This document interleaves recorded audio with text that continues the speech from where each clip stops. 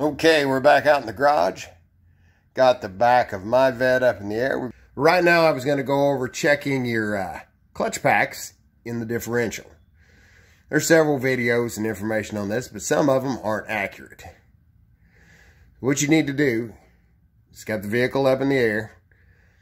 This is a quick test. We know the Vettes have a limited slip clutch type differential, but this test would apply to any vehicle that you're wondering if it's got a limited slip or a posse, if it's a clutch type. You get it up in the air, put the transmission in neutral, and rotate one tire. See how the opposite tire is going the same direction?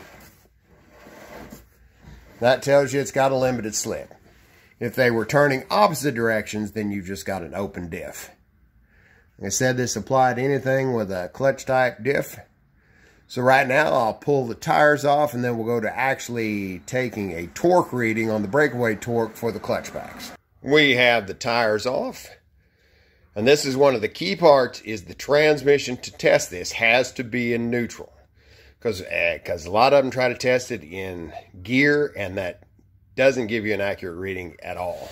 What we need to do is lock down one wheel. I'm going to just put a screwdriver in there to lock this. See, that's the deal. If you've got it in gear, you've got one side locked. You're basically, you're trying to turn the engine over.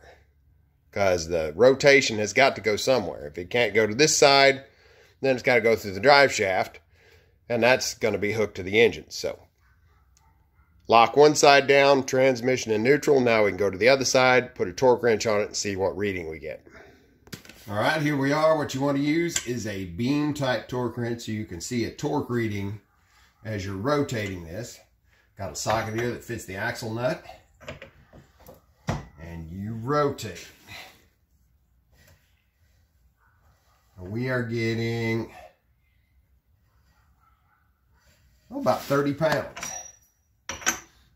Now these differentials, when they are new, once it's broke free, it's dropping down. When these differentials are new, the clutches are new, that breakaway torque should be 100 plus foot-pounds. So we know, well, I mean, this thing has got 200,000 miles on it. I knew the stuff was going to be worn. So I already have parts coming for it.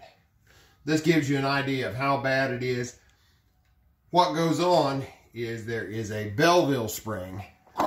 It's a spring washer inside the differential that puts preload on the clutch packs. And in the C5s, that Belleville washer is kind of small and weak, tends to break, and then you lose the preload. And with 200,000 miles, the clutch discs themselves are just worn.